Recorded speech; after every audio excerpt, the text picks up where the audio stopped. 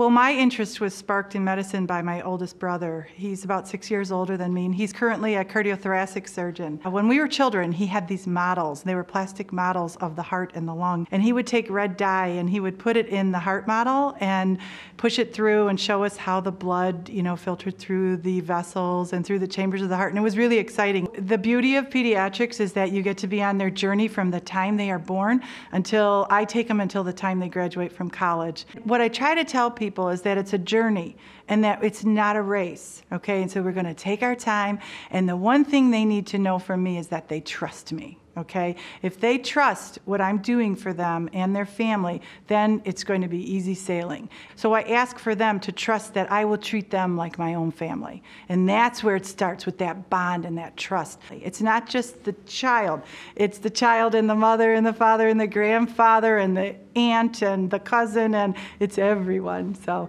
it's a lot of fun. The most rewarding aspect is watching a second generation come up. So I am honored, and when one of my former patients brings in their baby, it is so heartwarming. So I grew up in the West Park area of the West Side, just around the corner from Fairview Hospital. So the beauty of my practice is it's homespun. I'm out there in the community in a real melting pot, and I grew up in a very diverse neighborhood. So it's fabulous because I can relate to all of those people that live in the community. And the beauty now of being part of the Cleveland Clinic is I can bring world-class care right there to the heart of the West Side. My husband and I have been married for 25 years, and we're going on our first cruise vacation to Europe by ourselves. And we normally take our daughters with us, and this is our first trip alone, and we're very excited.